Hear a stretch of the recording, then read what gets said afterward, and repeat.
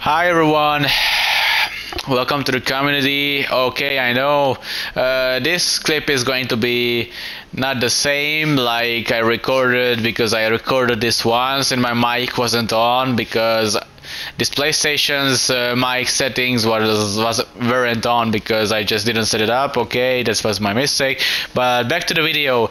I wanted to show people the showcase of the Mortal Kombat Chaos Reign DLC, the newest DLC of the Mortal Kombat 1, and I do like to show the skins, of course, the gifts also, but I do focus more on the DLC because it is the newest content. I'm not a fanboy or whatever, I just do like the game. But yeah, and of course, yeah, you see, everyone sees me hyped up. Yeah, that's basically it. I'm just hyped up. But yeah, we only got 3 characters from the DLC, but it's still better than nothing, right? Because Sector and Cyrex and Noob Saibot is menace. I mean, they are good characters. Of course, they were different back then in MK9, but they got different design and identity. Yeah, of course, they got changed because they were from different multiverse. Noob Saibot is basically transformed from Bihan, straight from hell, or I don't know, maybe. There it is, because it was in the trailer. But I'm starting the showcase, okay? Now, UMK3. This one. The best design out of these are this and this. Yeah. But I do like more the basic outfit of Noob Saibot. Yeah, it's very well designed. Because if people ask me, I don't want to buy any more skins for Noob Saibot because this is the best outfit for Noob Saibot.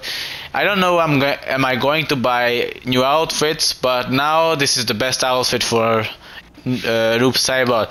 Cyrex is also a new character, like I said before. I don't know, but I did videos, edits. Cyrex has a lot of good mix-ups, setups like Sector, and yeah, I'm not going to show anything because I don't have any skins for them. Kitana. Yeah, she had this outfit because I bought it, but the newest outfits what I have are these. But this is the best one, the blue one. But I'm not using it because I do like more this design. By the way, it's still a good design. Milena is a lot better. I mean, not because she got better mix-ups or setups or whatever, because many people want to get better mix-ups, combos, to be in a game, to add to the game, but I don't know will it happen. But Milena with this outfit is back in her prime, and Tanya, now she don't have any outfit. Smoke got a gift outfit. Scorpion has a very good outfit, a wedding outfit. I don't know why is it called wedding, but maybe because he is well suited, like I don't know, like if you look at these outfits, they are all fighter outfits, but it's not. Reptile is same. Sub-Zero has a UMK3 outfit on a pre-order. Yeah, like everyone noticed in the pre-order. Let's see. Yeah, I'm going to showcase it because people will complain about it. This one, this one, this one, and this one. Okay. So Ashra has this gift outfit. I mean, Ashra has her gift outfit.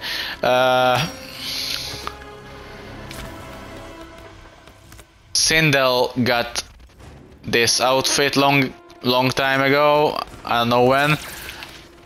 Havoc didn't change. Kenshi got this, and yeah, that's it. Takeda, I play Takeda sometimes because I do like to practice with him. Yeah, and I do like Mortal Kombat. I don't know what people thinks, but I don't know what people is going to say, complaining or saying okay, you're right. I don't want to be I don't want to get agreed, but this is my opinion that DLC is good. This DLC is good. Of course, because of the graphics, also not the graphics. This is a dumb thing. Okay, I say the wrong thing, but not the graphics. Cyrax setups are great. Sectors setups and everything. Combos are great, like I saw and did an edit. Noob Saibot.